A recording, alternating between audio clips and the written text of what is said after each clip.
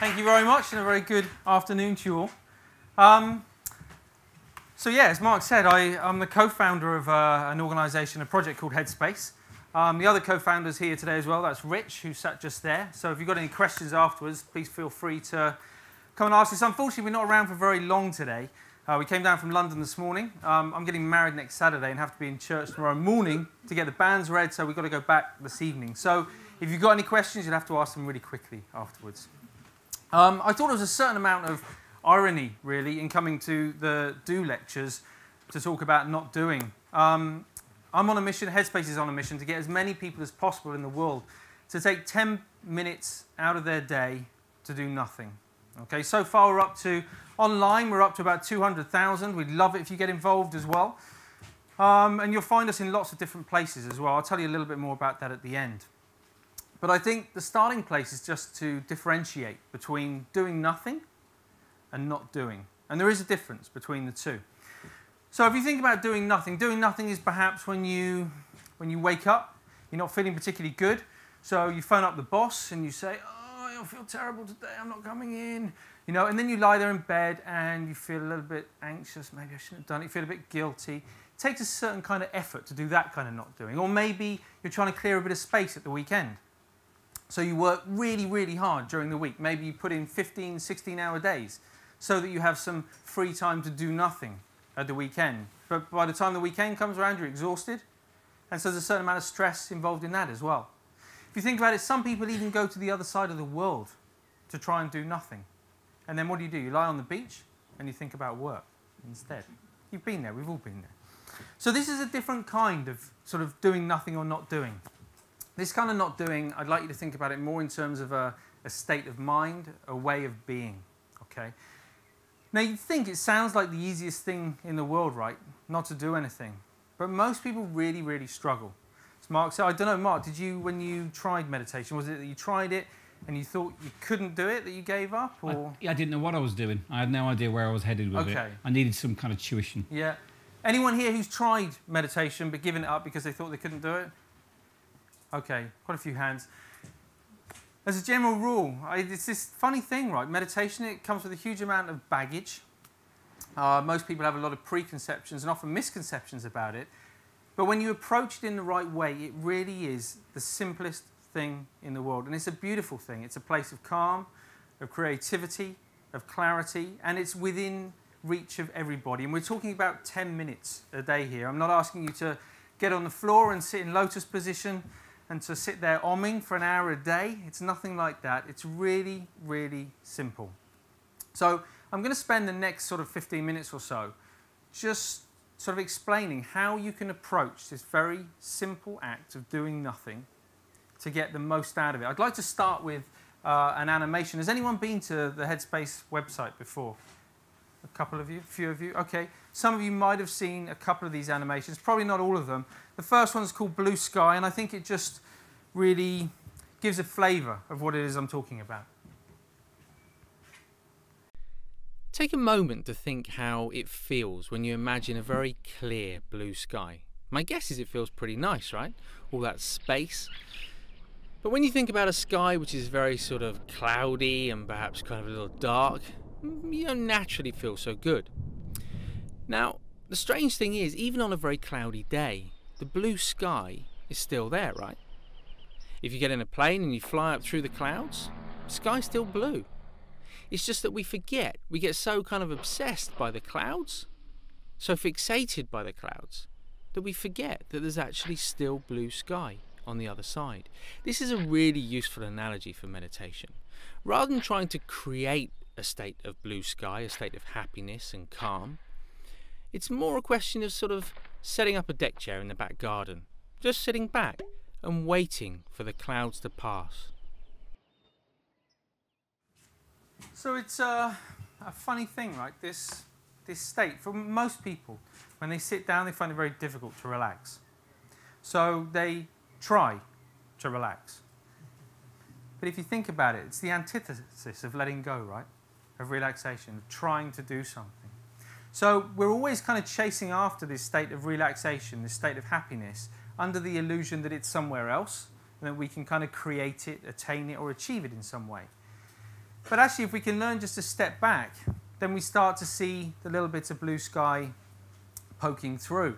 We get to experience a little bit of calm and relaxation. Within 20 minutes, unfortunately today, I don't have time to actually give you a taste of it, but I would recommend that you go on to the app, or it's free to use, or online, and just try it. So Mark will tell you all the information afterwards. Now, I'd like to get you to do a really quick exercise, because most people, when I talk about meditation, they say, oh, I'd be rubbish at that. I think too much. I'm too stressed to meditate. Okay, that's not a reason not to meditate. That's a reason to meditate, okay? What I'd like you to do is just to slowly start rubbing your stomach for me. You probably already know where this is going. Those of you who are challenged with coordination would already be shaking in terror. If with your other hand now, you could just gently pat yourself on the head. Okay. This is just for my own amusement, by the way. No particular reason. All right. Now, as you're doing that, try and keep it as even as you can. Nice, steady here, All right. Now, I'd just like you to start whispering for me your postcode, please. Just loud enough for you and the person next to you to hear. I'm taking all of these down as you say them. Okay, and as you're doing that, I'd just like you to imagine, visualize your front door at home for me. Please continue repeating the postcode, rubbing the stomach, patting the head. Okay, and you can stop. Thank you very much. And well done. Well done. You can give yourself a round of applause if you like. Oh, well done. Okay. So, how many of you, over the last sort of 30 seconds, found yourself thinking about work? How many of you found yourself thinking little jobs you had to do at home? Okay. Wasn't a lot of room, right? Because you were focused on one thing. It wasn't that you sat down deliberately trying not to think of other things. It's that when you applied your mind, your attention, your focus to one thing, there wasn't really room for those other thoughts. So we're getting a little bit kind of closer to the idea of meditation here. The idea, it is not about sitting down trying to block out all the thoughts. Good luck to you if you try it that way. It's about sort of stepping back, focusing on something, but still allowing. So was there anyone here trying not to think? I guess it's probably not, right? You didn't have to try not to think. The same is true of meditation. You don't have to try not to think. There are a few kind of common questions and obstacles that I think come up for people. How many of you here kind of before today, in fact I know you've already had a couple of talks, I think, is that right, on meditation or on not doing?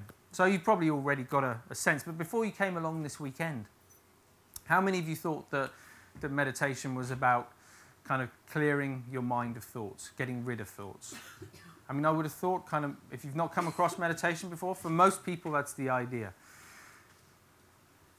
But you'll know if you've ever sat down on a beach, on a sofa, in bed at night, just because you don't want to think doesn't mean that thoughts stop coming into your mind. So we need to find a way to work with the thoughts skillfully. And that's really where we're going next. It's this idea of mind with two very distinct aspects. Okay? Calm on the one hand and clarity on the other. Just out of interest, so I've got a rough idea, who kind of leans more towards craving a little bit more calm in their life? Clarity? Both? And if there's anyone who has neither, then you should come up here and present instead. I think there's these two aspects are really, really important. If we don't have a sense of calm, then it's impossible to have any clarity. I'll play this and then just talk a little bit more about it afterwards. Have you ever tried throwing a stone into a very still, clear pool of water? If you have, then you'll have noticed that as soon as the stone hits the surface, it creates sort of ripples on the surface. And as you keep doing that, so more and more ripples occur. And increasingly, the pond becomes very sort of cloudy. I think the mind's quite similar to this. You know, every sort of new thought has the potential to create this feeling of kind of disturbance or agitation in the body and mind. It doesn't have to, but that's normally how it feels before we start to meditate. But as you begin to meditate, as you learn to meditate, those ripples start to sort of calm down. You don't see quite so many. And when that happens, you start to get a bit more clarity. You get to actually look into the pool of water to see what's in there. It might not always be what you want to see or what you expect to see. In fact, sometimes you might see an old traffic cone or a shopping trolley, a shoe, something at the bottom which you don't especially like, but you need to be able to see these things in order to let go of them. And when you let go of them, life feels a little lighter. So I sometimes wonder if our sense of kind of doing, this constant sense of needing to be distracted, is perhaps a little bit us afraid of what might happen if we sit down and just do nothing at all.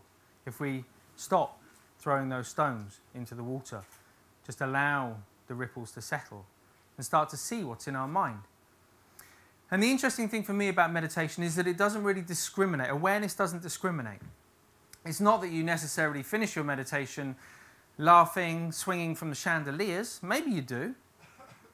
But more often than not, it's just about being aware of how you feel. And the beauty of that is that not only is there a sense of calm with it, but you're then able to take that into your life, knowing how you feel, and therefore working more skillfully, whether it's in relationships, whether it's within your working life, your social life, your personal life, whatever it might be. Hopefully kind of even getting rid of those different sections that we split life out into and just seeing it as life instead, and having awareness, a sense of being present in the moment, the here and now, from moment to moment throughout the day. I think there's something very beautiful about that. There's an emotional stability that comes with it, which is extremely kind of liberating, I would say. Now, as I said, the expectation, I think, for many people is to sit down and just to assume the mind will be quiet. How much time have we got? 10. Okay. I struggle to keep everything into 20 minutes, but I'll do my best. I want to share a really quick story with you, and it's a story about expectation. I think it's really useful to know. So this happened while I was a monk, but not at this particular monastery. And it was a guy who came along to a monastery. He was a lay person, and he came along to a monastery in the West. And he hadn't done any meditation before, and he assumed that it was just about kind of sitting down and following the breath. So he went into this sort of really big shrine room. There were lots of monks and nuns sort of sat down, and he didn't want to sit by the door at the back. It was a bit cold, so he went and sat in the middle of the shrine room. And he sat down, and he started off. The gong went at the beginning to mark the beginning of the hour. And he sat there and thought, okay, well, I'll just follow my breath. Okay, so he followed his breath, and his mind kept wandering off. So he started wondering, why does my mind keep wandering off? Oh, hang on, no, now I'm thinking about my mind wandering off. Oh, that's annoying. How can I get rid of that? Oh, this is starting to get really frustrating. Okay, and then he thought and he thought and thought. And over the space of an hour, his internal dialogue got so extreme, so kind of powerful, that in the end, he stood up, genuinely, he was cross-legged on the floor, he stood up in the middle of the hall and just said, I can't fucking do this anymore. As the gong went for the end of the hour. Genuinely, this happened just like that, right? So you got this guy who, he was just sitting there. All he had to do was not do anything. But internally, he was doing so much. And I think so often in life we do this. Something happens, the thing in itself is bad enough, we don't need to add to it. But we do, we take it on and we create stories out of it and we play the stories over and over again, reinforcing the emotion that we feel and how difficult things are. So just as an idea, when you come to meditation, not to have too much expectation. Again, I think this sums it up nicely. So I think one of the best ways to understand the dynamics of the mind at play during meditation is to imagine yourself sat down on the edge of a very busy road. Now, before you start to meditate, it's a little bit like having a blindfold on. You're aware of all the sort of the background noise, the stress of the environment, but you're not really able to see what it is that's causing the stress. Now, when you start to meditate, it's like taking the blindfold off, and all of a sudden you see much more clearly the thoughts and feelings in the mind. You get to understand why and how you feel the way you do.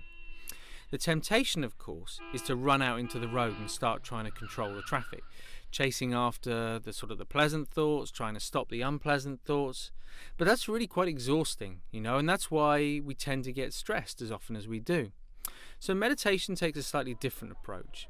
It's about holding your seat on the side of the road, getting used to allowing that autonomous flow of traffic to just come and go, the thoughts and the feelings of the mind. And when you do that, what you'll find is that the volume of traffic on the road starts to decrease and the space between the cars starts to increase.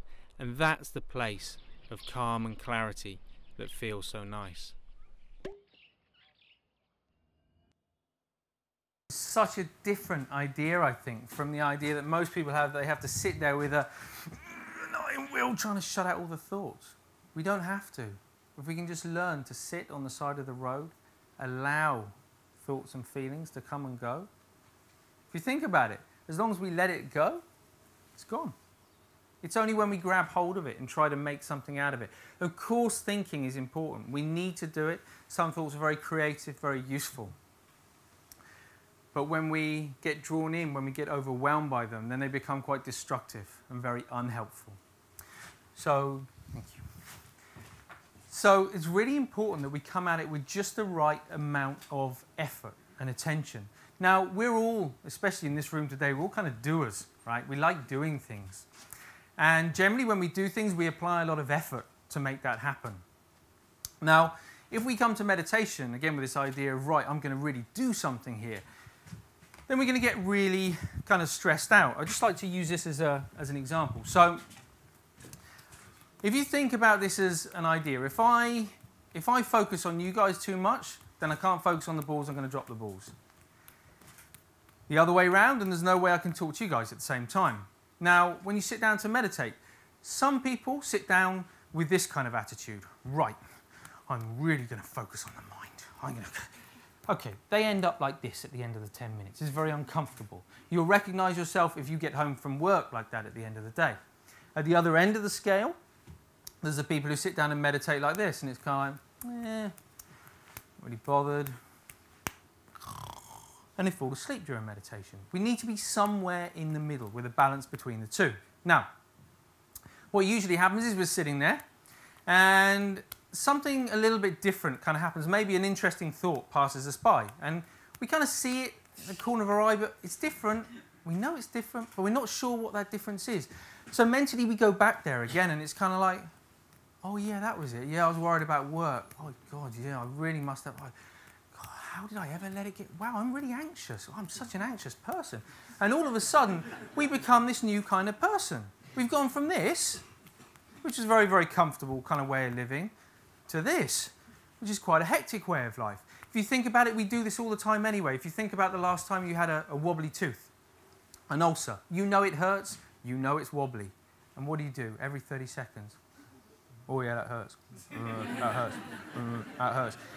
And you just create that storyline, you strengthen that storyline until that you become the storyline. It doesn't matter what your storyline is, whether you're really kind of bored with life and it's just become very monotonous. You just get up, go home, go to work, eat, sleep, whether it's like this.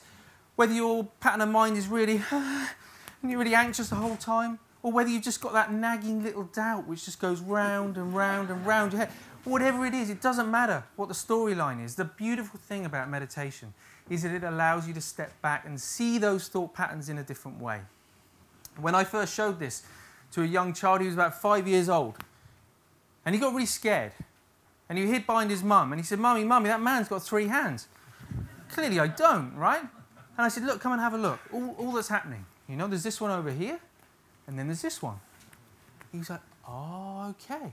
And he came around, he started smiling, and he was, oh, do another one, do another one. The reality hadn't changed. I was still doing the same trick. It's just his experience of it was different. And I think that's the value of meditation. It doesn't mean that your life is going to change overnight, that you'll get rid of all of your problems.